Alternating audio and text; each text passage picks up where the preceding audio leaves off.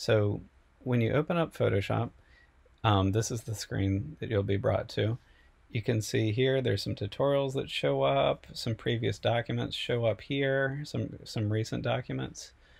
Over here you can connect some of your cloud documents here. So Adobe has a cloud-based system where you can kind of save some of your files there. So these are some files that were on my iPad, for instance, using the iPad version of Photoshop, and you can connect it to other programs. But if you look here, the Create New is what you're probably going to want. And so when you press Create New, this screen should show up. And if you look at the top bar right here, it divides out the kinds of documents that you can use as a starting point here. So there's some presets for photo, and you can see there's this top row right here where my cursor is, but if you look below, there's this View All Presets with the plus button below it. So you'll get some more options available there. So there's photo, print, art and illustration, web, mobile, and then finally film and video. And so all these can be really useful to go to here. And so for this demonstration, I'm going to go to print, and I'll look at 8.5 by 11, so just a standard piece of paper here. So this is the document I want to do, and if you look over to the right, you can see here the width, 8.5 by 11 inches. If you would like, you can change the dimensions from from inches to pixels here. And so you can see here the number changed, and so instead of being measured in in inches, it's now measured 2550 pixels by 3300. And so that's kind of your choice right there. And here you can see you can change the orientation. So right now it's set up as vertical, but if you want it to be set up in landscape, you can press this and the width and height will switch. Under that, we have the resolution, which is 300, which is a pretty nice resolution to work with a lot of the time. 72, it's also referred to as DPI resolution, and 300 is kind of the standard, I would say. For film and video, a lot of the time it's 72 DPI. And then if you're working on something that you really want to be able to zoom in on and get some nice resolution out of it, 600 might be a good option. But just keep in mind it takes up more space on your hard drive, is harder on your computer, all that stuff. So moving on, we've got the color mode. So right now it's set in RGB. And so generally speaking, you're either going to want RGB or CMYK. So RGB is for anything digital. So anything film and video related or anything digital that'll be going online, anything like that. CMYK is for print. So for this class, we're going to be working in RGB because we're going to be keeping things kind of meant for digital distribution here, but CMYK is kind of the other option you might want at some point. Here, you can choose between 8-bit, 16-bit, and 32-bit, and it just kind of has to deal with the resolution again. I might change this one to 16-bit, but 8-bit's fine here. All in all, I just wanted to describe this section right here, but you can just click on 8.5 by 11, go with the defaults, and you'll be in a great place to start here. So I'll press Create, and here we have our document. And so let me just briefly describe this interface here. And this interface that you see right here might look different than on your computer. And so the reason for that is if you look in the top right corner right here, there's this little tab, and you can rearrange your workspace and customize it, which is a really nice feature, and it's something that you can find in anything Adobe. So down the road, if you're working in After Effects or Illustrator, there's always going to be the same window option up here where you can customize things. So right now it's under the Essentials, and so I think that'll be a good layout to kind of demonstrate things to you all. But you'll notice if I go to one of these customized ones that I made before, it switches around a little bit. You see how these icons right here changed. This panel called Swatches opened up. So it just it's a nice feature here that you can mess around with, but Essentials is what I'm going to show here today.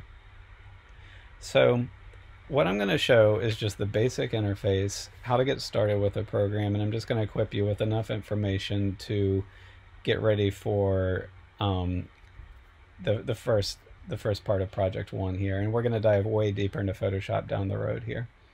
So this window right here, we obviously have the document. You can press Z, and you'll get this magnifying glass right here with a plus on it, and it allows you to zoom in on things. And with Z on a Macintosh, if you press Option, you'll get a minus right there, and it'll zoom back out. And you'll notice that Z is the shortcut for it, but the tool for it is right here at the bottom, and it's a little magnifying glass. You notice if I hover my mouse over it, it describes the tool to you. It's a zoom tool. It shows you the shortcut for it, which is super helpful here.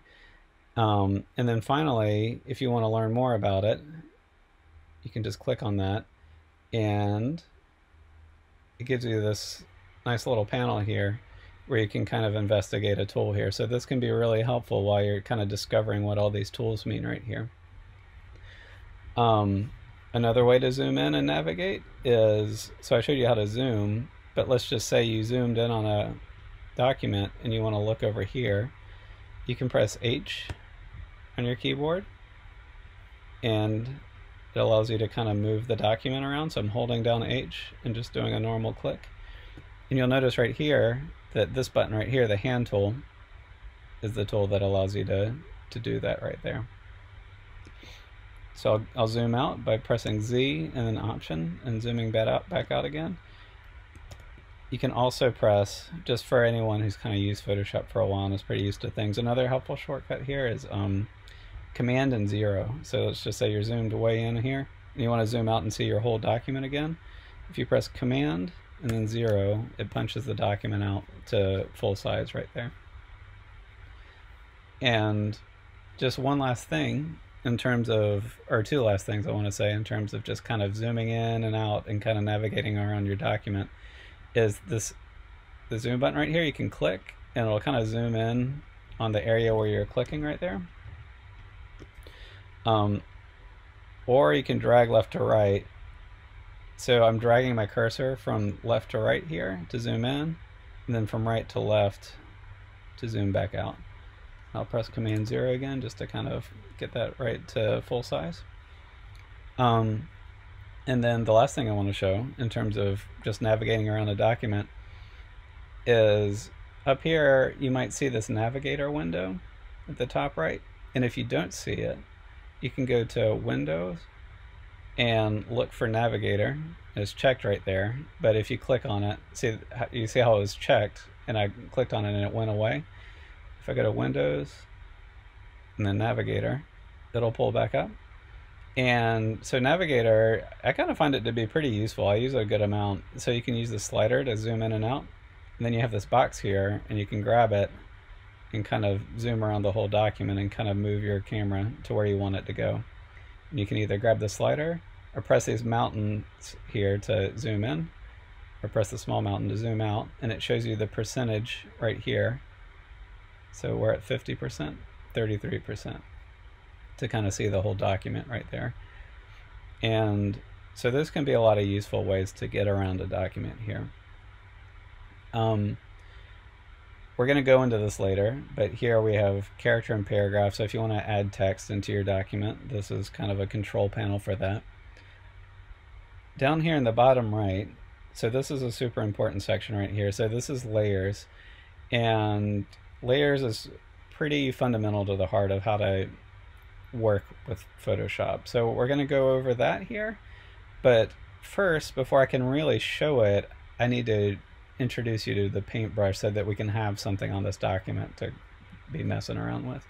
So the brush tool, which is the shortcut is B right here, is, and I'm using a stylus right now,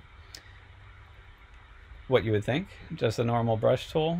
And if you look at the top, we have some controls here that we can go into, and we're going to dive into that later here. I don't want to dive too deep into this because we're gonna do a lot of stuff on this down the road, but I just kind of want to introduce you to the kind of basic concept is, so that's the brush tool. There's a lot of things we can do to kind of customize the brushes and get really deep into it here. So when I drew that, it showed up on the only layer that we have, which is the background layer. And if I click this eye mark right here, oh, and it's locked right now, so let me unlock it. See, there was like a little lock icon right here, and so I was making it so I couldn't adjust anything here, or it seemed like it was. So just keep an eye out for that. But so when I click that eye, you see how this checkerboard shows up? So the checkerboard is Photoshop's way, and really most programs' ways, of telling you that there's nothing there. So it's just a transparent layer that we're seeing through right now. The background layer, usually as a default, starts out as white, and so we kind of drew right on top of that. I'm going to edit undo by pressing Command Z a few times just to kind of get back to where we were kind of starting off with a blank document. And generally speaking, I don't like to draw right on the background layer. What I like to do, and it kind of depends on the project, is I like to create a new layer to draw on top of. And you create a new layer by going right here where my cursor is, and it's this plus button. So if you click on that, we have a new layer. And so now, if I draw on it, if I turn off this eyeball, we still have that background layer there. And so this can be a really helpful way of managing your files and doing some really complicated things, and just being able to try out different ideas in Photoshop and doing what I call working non-destructively. And that's just to say that working non-destructively means that you do an action that doesn't lock you in a corner. You know, if I don't like this drawing, bam, it's gone. You know, but I still have it there if I need it. So this icon right here is how you turn on and off the visibility. If I want to change the name of this layer, what you do is just double click on it right here, and I'll just call this drawing 1. And it's a really good habit to get into, is to name your layers. It's because most of the time you're going to be working with a ton of layers, and it can get really out of control really quickly if you just keep everything untitled here. So that's how you kind of create a new layer right there, is you press this plus button right here. If I'll press it again just to create a new blank layer. Something else you can do is if you press Shift and select both of them right here and click this folder button, we now have a group. And a group is a way that you can just bundle a bunch of layers together right here and turn them on and off all at the same time. So I'm just going to edit undo just to kind of get back to where I was. And again, I edit undo by pressing Command Z. So I have this layer right here. And sorry, I'm a little sick right now. So I might be losing my voice a little bit. So we have this drawing layer here, and let's say that instead of creating a new layer, this blank, I want to duplicate this layer. So I want this drawing, I want 2 of them. So what you do here is hover your mouse on top of this layer right here, and you can right click and you'll get this option right here. So again, I just hover my mouse on top of the layer, not pressing anything, just hovering it, right click, and then right here you'll see you have this duplicate layer option right here. So I can press duplicate layer, and then this will show up, and we have a few options right here, and I use this a lot, so coming forward in future projects here, or for future examples here. So you can name the layer right here. So right now it's going to show up as drawing 1 copy. And then right here is the destination. So as it stands, it's going to just create a duplicate layer within our project right now, or our document. But you can also duplicate it into another document that you have open, or you can put it as its own new document. So I'm going to just keep this in the same document and press OK. So now we have a copy of it. And so let's say we have a copy and we can't really tell there's a copy because it duplicated right on top of itself. And I want to move it around and reposition it. So to reposition it, if you see where my cursor is right here, we've got the move tool. And the move tool, when you grab it, lets you move something around. Typically what I like to do, and I just press edit undo just to kind of get back to where I was, what I like to do is, there's a shortcut I use a lot, which is Command and T. So that's Command and T. And what Command and T allows you to do, and my computer's being a little glitchy, this might happen to you. You see how that box didn't show up before? Let me just try this again, just to kind of show you what's going on.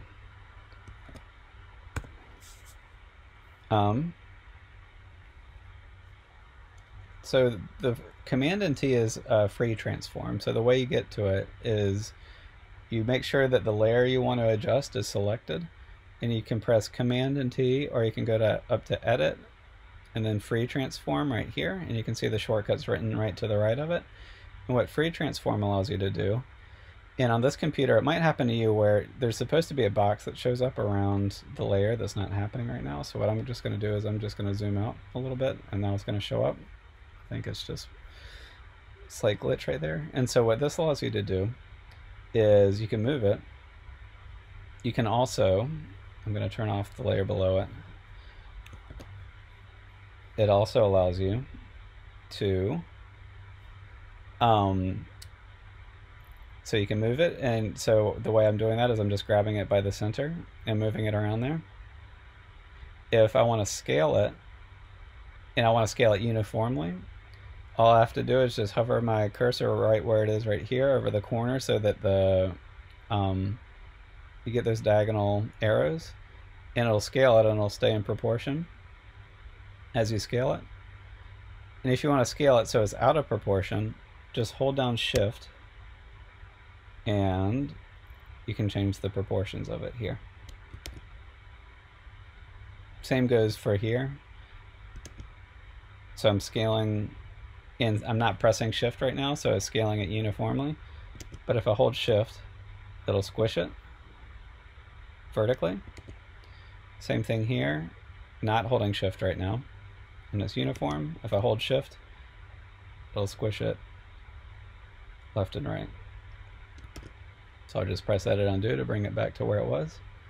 And so this is kind of how you reposition an image or a drawing in your file right here. And so when I'm done, I'll just press the Move tool just to kind of get out of that.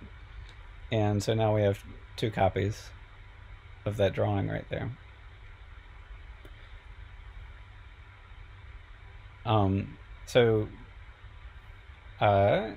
Next up on things I want to show, on the next lesson we're going to dive deeper into some of these tools, and I'm just going to bring these to your attention kind of more and more over time. So don't stress too much that I haven't that I'm not going to get to all of them all at once right here. I just kind of want to equip you with the basics for anyone who's rusty with Photoshop or just needs an introduction to it here. So continuing with the brush tool, I'm going to make a new layer here, and I'm just going to press the plus button right there to make a new layer. You can see here, I'll just call this drawing 2, that when I draw right now, and I'll press B, that's the shortcut for the brush tool, it shows up as black right there. And if I have this black color and this white color equipped, and so the white color is kind of the background color, the secondary color, and if I want to switch them, I can just press those arrows and they switch back and forth. You see I was clicking back and forth there as I click. So let's say I want a black brush, but I want a blue brush. All I need to do is I just need to click on this white right here, and then this menu will come up, which is the color picker. And again, we're going to dive deeper into this, but I just want to show the absolute basics of Photoshop right now, just so that we can kind of get started.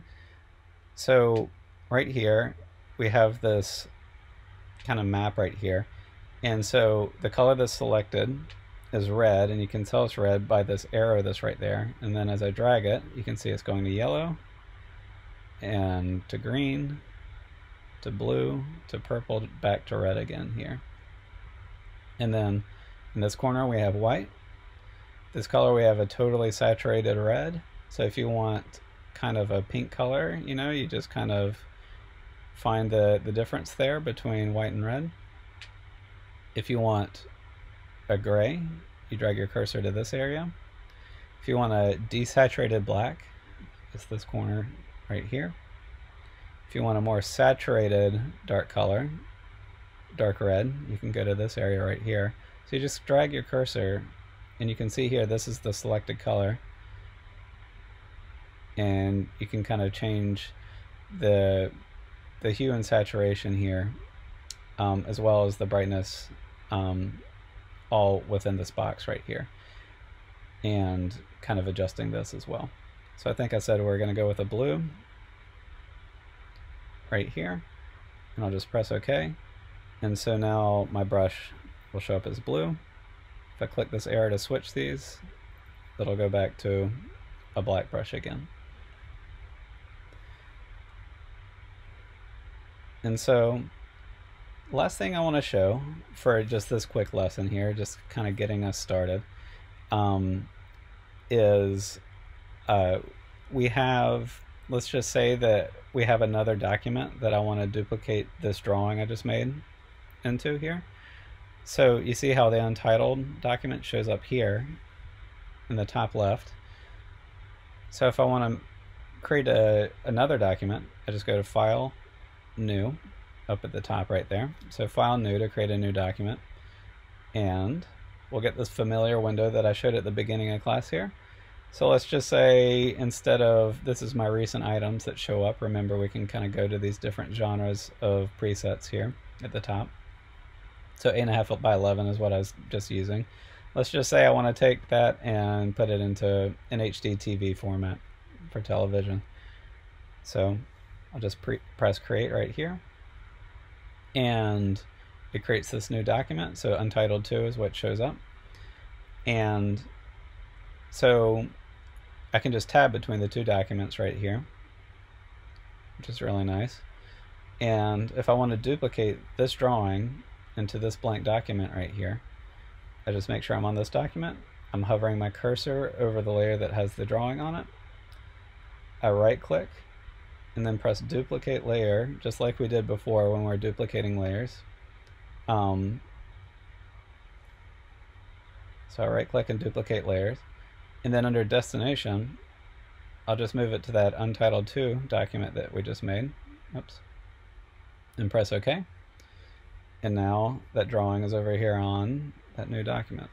And I can just use the Move tool to reposition it, but also remember, if you want to scale it, you can go to Edit, Free Transform, which is Command T, or underneath that you can go to Transform, and then you can just kind of keep it simple with Scale, Rotate, and all that stuff. But I like Free Transform because you can do everything in one place here. So I can scale it, and remember, if I just grab it and drag it, it'll stay uniform. So no need for shift unless I want to change the proportions of things.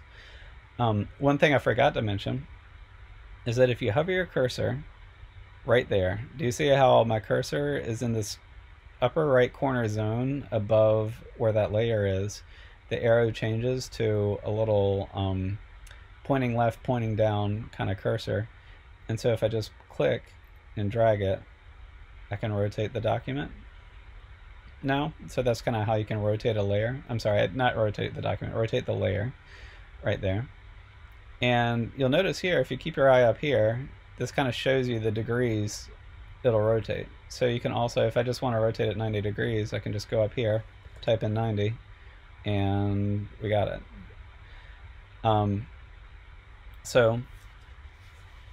That's just kind of the basics, the absolute basics of, or if you remember what we went over, I showed you the zoom button to zoom in on a document. I showed you if you press H, which is the zoom button's right there, Z, the H button H the hand button H right above it, you can pan around the document while it's zoomed in. And notice that as I'm looking around here, this red box is moving around, so I can see where I'm zoomed in on. And also this navigator view lets me kind of see the document as a whole as I'm working on a detailed area here. And so I can also grab up here to pan around or zoom in further, and you can see with a Photoshop document this is starting to break up because this is a raster image, so it's constructed out of pixels rather than vectors. So as I zoom in, it'll start to pixelate. In Illustrator, that won't happen. In Illustrator, when you zoom in, it won't pixelate like that.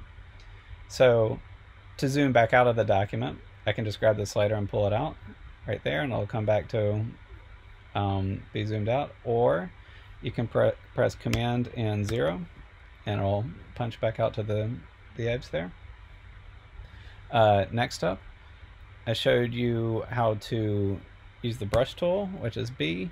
We're going to go way deeper into the brush tool. I just wanted to show you the absolute basics here, where you can draw in right there. If you have a Wacom tablet with an eraser on it, you can just flip your pen around and get eraser.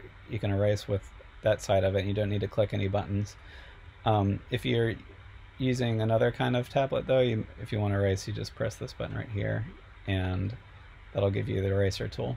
Again, gonna go way deeper into that down the road here. And finally, to review, we have the layers, which I showed. Remember, you create a new layer here by pressing this button right here. Or you could duplicate a layer by right-clicking on a layer and then going to duplicate layer right there. And to kind of cap off this demonstration, what I want to show now is how to save a document. So to save a document in Photoshop, what you want to do is just go to File, Save As, rather than Save. So File, Save As, and I'm just going to save this demonstration on my desktop right here. So I'll just, up at the top, I'll just call it Demo. Oh, whoops, sorry, my keyboard slipped there. I'm going to do this again. So File, Save As, and I'll name it Demo 1.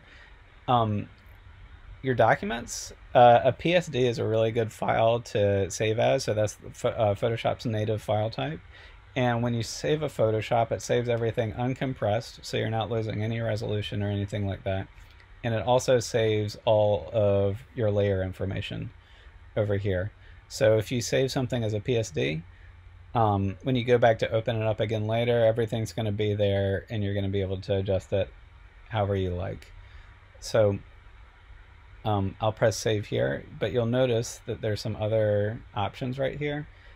Just most of the time, Photoshop's what you're going to want here, though. So I'm going to go over these other file types later, but Photoshop is a really good kind of document for you to work off of here.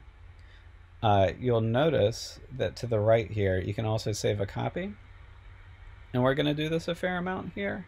So I'm just going to, before I show you that though, I'm just going to press save.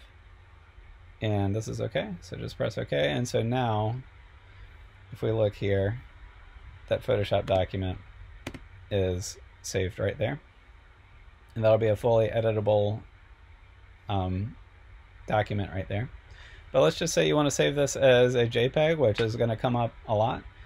That's where that file save as a copy comes up. So if you go to File, Save As, you'll notice that Save a Copy is an option right there.